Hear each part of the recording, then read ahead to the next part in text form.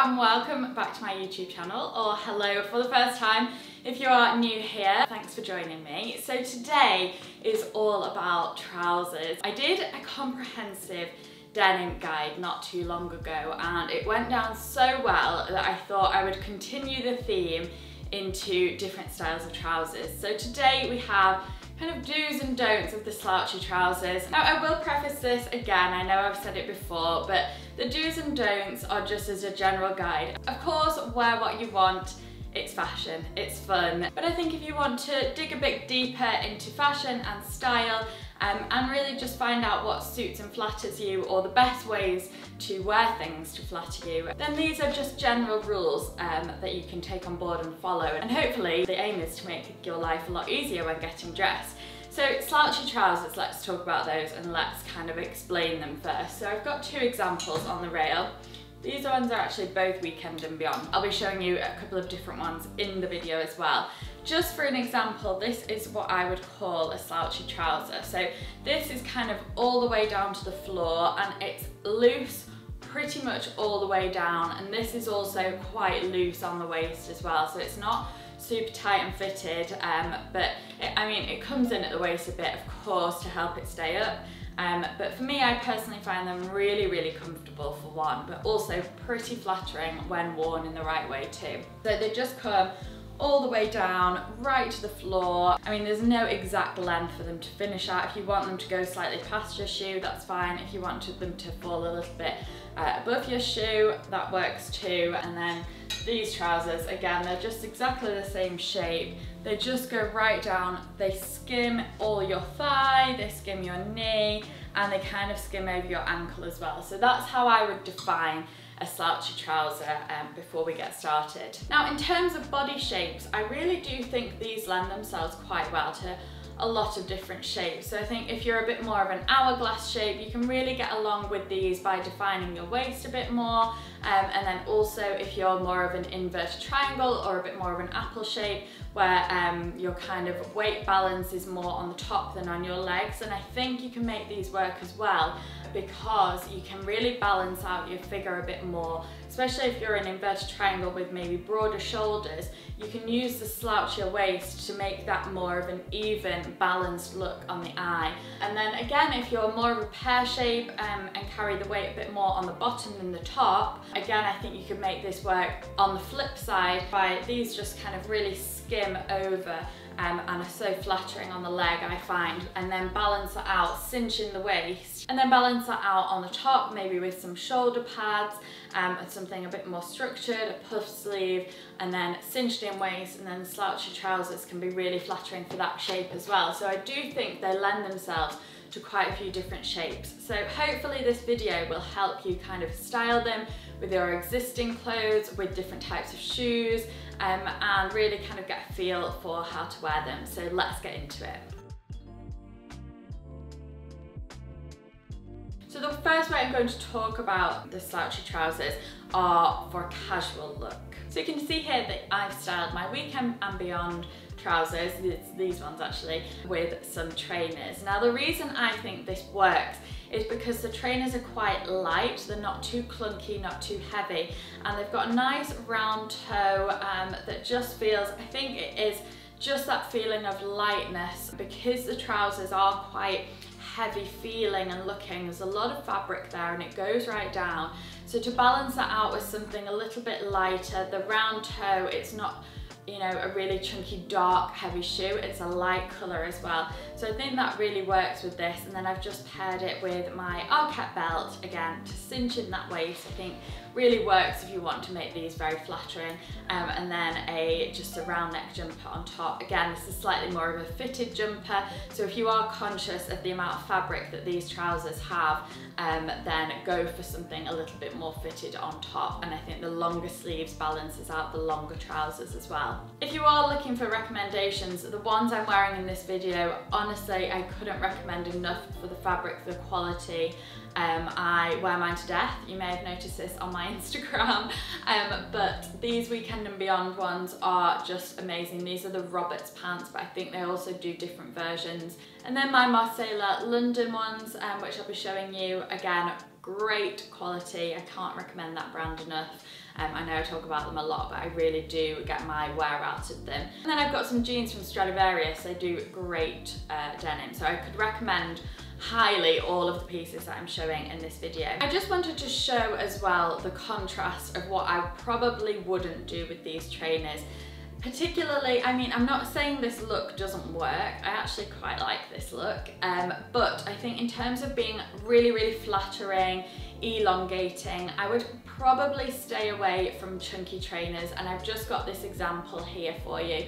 I think it can look very oversized and clunky, and maybe a little bit off balance as well. These trainers are from Preview. I really love these, and I think they lend themselves well to a bit more of a tailored cropped cigarette trouser, where you've got that balance of the leg, you've got the ankle on show, kind of take away from all the heavy fabric, you would have more of an ankle on show. So that's how I would probably wear these trainers instead, because it can look a little bit out of balance with the slouchy trousers and then the clunky trainer as well. So that's probably what I would avoid if I was going for a more casual look with these trousers. Let's talk about oversized on oversized. Now, I actually did a whole reel on this on my Instagram. It's at Lydia Jane Tomlinson. There'll be a direct link to it in the description box underneath. I do lots of short reels on there with tips just like this, but in a very condensed way, and there are also different tips to this, so I try and do a lot of varied content. But I did a whole reel on how to wear oversized, so if you are a bit more interested in digging into the oversized trend, then go and have a look on there, because it's kind of the flattering ways to do oversized. So here we've got oversized and oversized. I am wearing this Arquette jumper. It's not available anymore, but I'll try and find something similar or an alternative style. I know some of you say that the links I find aren't always exact replicas of what I'm wearing. That is because nobody produces the exact same pieces over and over again.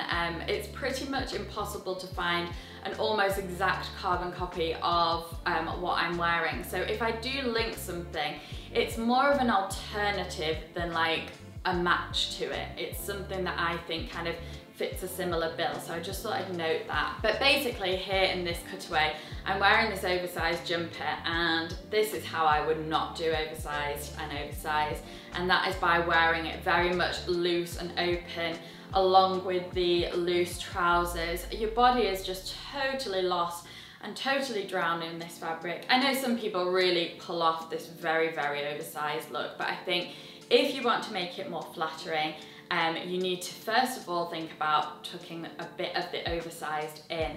Now, a way I would personally do this, and I kind of show it in the cutaway, is by tucking half, or the kind of front half of your jumper in. So you kind of tuck that into your waistband, kind of fold it over first, and then tuck the folded bit into your front waistband, and then leave the rest of it hanging out loose behind, but then just fold up the back bit. You can just kind of roll that up, and it pretty much stays there like that. You can just kind of tweak it as you go along, but it does pretty much stay like this, I find. And you can do the same look with oversized shirts. If you feel like a shirt can't be fully tucked in, just tuck the front bit in and then kind of under roll the back, if that makes sense. And instantly this look becomes so much more flattering. You can see your waistline then. It drags the kind of eye right up to your waist rather than cutting it off at the thigh where the jumper was before. And then of course with oversized, I would belt it. Again, talking about that cinching in the waist look. Belting something just completely can transform your outfit. So I would add a belt to it just to create a little bit more definition. And I wanted to show kind of the whole hog of this look, how you can take this fully oversized but still make it flattering. So what I've done is put this oversized trench coat on the top. So we've got a lot of fabric going on here. We've got the slouchy trousers, the oversized trench. So something else that I would do, and it works in the same way as the belt, one is roll the sleeves up so you can see a bit more kind of definition on the arm and contrast of the fabric on your arm. But next I would put a crossbody bag over. Again, it just creates that slight drawing in of the fabric. It pulls it in a little bit just to define your figure a little bit more underneath the fabric. I'm not saying it does it in the same way as a belt really does cinch you in, but that crossbody bag can just give an extra element of definition. So that's how I would do a full oversized look with these slouchy trousers. So let's talk about how to do boots with these slouchy trousers. I do find that boots are quite difficult with this, and for me, in winter generally, with boots, if you are going for something slightly slouchier, I would go for something a little bit more cropped and a little bit more tapered at the bottom, just so that you can tuck them into your boots. So that's really what I would do generally, but if you did want to wear these trousers with boots, I think avoid a round, clunky toe boot. I'm showing you here how this doesn't work. It's just too heavy. I think the roundness and chunkiness just kind of disrupts the elegance of the trousers and kind of stops them short, and I just don't think it really works. And the same rule applies for wearing the darker boots on the bottom with an all light outfit, and I think this applies kind of across the board, but it can look very bottom heavy if you've got some dark boots. So instead what I would do is go for the colour sandwich rule. Now you've probably heard me talk about this a lot, but basically I would go for something darker on the top, like this jumper and coat I'm wearing here. And what I've done with this coat as well is made sure it's quite long and elongating to kind of counteract what a boot can do, in that it can kind of shorten you a bit. So the longer coat elongates you a little bit, and then what I've done is paired it with a pointier toe boot. I'm not saying they need to be seriously pointy, but something a little bit pointier. Again, it just, like I was talking about, the kind of elegance and elongation, that's what it does. It just kind of drags it right down, and there's a little bit more flattering, and then you can see that the black from the boots balances nicely with the black from the top. So let's talk about how I would do these trousers in the evening. I definitely think you can wear these in the evening. In fact, I would preferably go for these in the evening, especially if you're going out for a meal and you want something a little bit more comfortable on. These are absolutely the ones to go for, and the way I would do this to make them really flattering, a bit more feminine, is by contrasting them with some more delicate pieces. So for example, I'd wear something like a bit more of a strappier sandal, strappy heeled sandal, something very delicate and soft. As I'm wearing here a Zara bodysuit, which again, because it's sleeveless, it's more feminine, it just really juxtaposes these very masculine trousers, and just I think makes them a bit more evening appropriate too, especially with the delicate shoe. And kind of similar to the sandwich idea, with a kind of lighter, more delicate top on the bottom, then you've got the dark trousers, then you kind of sandwich that with the lighter, more delicate shoes at the bottom. And then you can pair this with some kind of jewellery, some soft necklaces, and basically make it a little bit more feminine, evening appropriate, and kind of show off your figure a little bit more too. And another way I've kind of done this look, but with a blazer, if you're kind of looking for a bit more of a layer, I'll insert a picture now so that you can see it, but basically I'm wearing some really slouchy trousers, I think it's these ones, and I've counteracted that with a crop top. So obviously a little bit more skin on show so you can kind of see your figure underneath the fabric, but then I've gone for the oversized blazer on top of that. And again, you can see with the sandwich rule, I've gone for black strappy shoes to counteract the top with the black blazer and the black top. But I think if you did want to wear a blazer with it, maybe go for something a little bit more like a crop top, or if you don't feel comfortable in a crop top, something a little bit more low neck, just to give you that contrast between the fabric and your skin. And finally, let's talk about slouchy jeans. So these are the ones I'm wearing now from Stradivarius. I also have a pair from Collusion, which are very, very, very similar in colour, shape, style. So I'll link those because these are sold out, unfortunately. But the other ones are great. I absolutely love those just as much, and they're the same shape. So same rules apply. So slouchy jeans, these ones again go straight to the floor, they're loose round, all kind of round the leg from the thigh right down to the bottom. And for the first look, I've paired it with some trainers again, because I think jeans lend themselves quite well to trainers, particularly in the autumn season. In the summer, I would definitely do this look with sandals, and I think this look would work, but I've tried to go for trainers to show you how I would do it for autumn.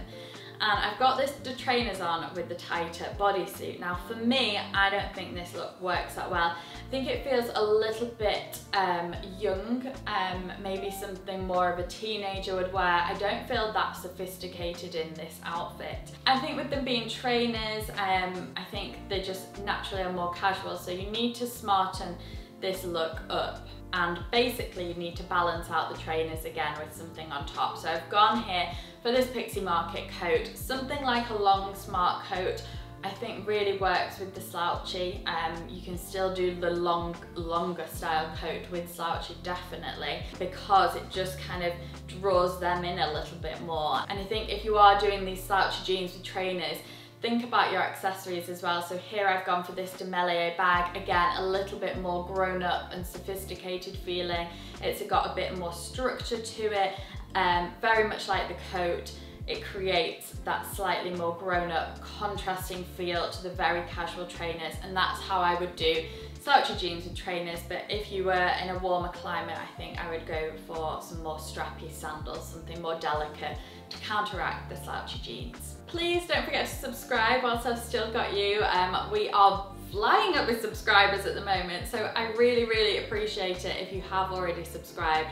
Honestly means so much to me. Always let me know in the comments, suggestions, things you want to see, because I am basically going off what you want to see and know, and tips I can give you. So definitely leave me a comment. If you haven't subscribed, press it now. Give me a thumbs up if you did like this video, and I will see you in my next one. Thanks again for watching. Bye.